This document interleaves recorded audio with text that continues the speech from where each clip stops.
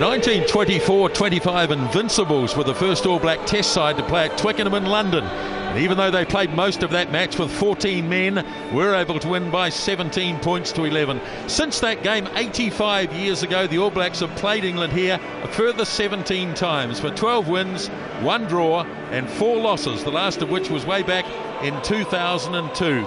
So we come to 2010 as Graham Henry's All Blacks embark on yet another attempt at a grand slam of wins over England, Scotland, Ireland and Wales. It's a test debut for Sonny Bill Williams, a first test start for both Albie Mathewson and Sam Whitelock.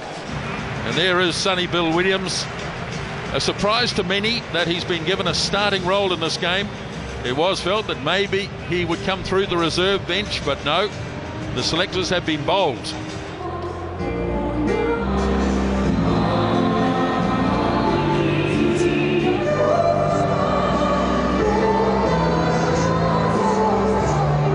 Dan Carter has the ball, and the 34th test match between the All Blacks and England is underway, and Shantaine Hapi takes the first kickoff, and down he goes right on the 22, the tackle made by Kevin Mialamu, and away it goes to Brad Thorne. It could open up here. Muliaina gets it across to Williams, and Sonny Bill Williams almost on the 10-metre line. Now Nonu. Rokethoko, bit of space, calling Sonny Bill Williams onto the inside, pops a pass to Nonu. Good tackle on him though by Laws. Off it goes to Nonu, to Williams. Now Gear. Snapped up by Williams once more.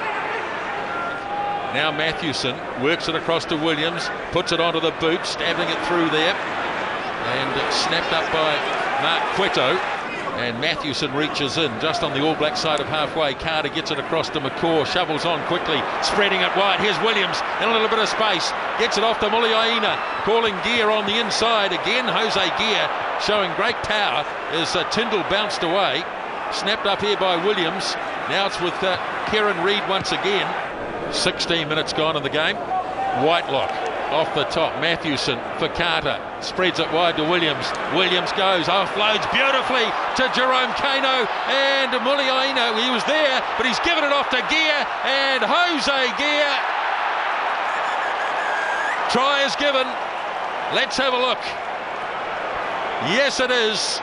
From the back with Rokethoko. Fires it off to Williams. It's a horrible pass. And he had no chance of pulling that in. Youngs has got Flood away to his right once more. Now here's Foden. Good tackle by Sonny Bill. Got up and wasn't held, so he went again. Mathewson, slight hesitation. Back to Williams. Oh, nice. Not a good pass. Awful pass. Carter did well to recover. Off it goes to Carter. Carter wide to Williams. Tracked across by Tyndall, but Williams still going. Got a beautiful pass off to Muliaina. Now it's with Nonu. Nonu feeding to Rokethoko. The kick in field, but it's been marked by England, and off goes Ashton. Now it's with Cueto. England on their own 10-metre line, and they get the penalty too. Ashton, kick and chase.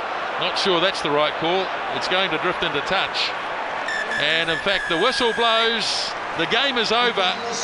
The All Blacks have the victory. Hard fought it was. After leading 17-3 at half-time, England won the second half, but the All Blacks won the game 26-16.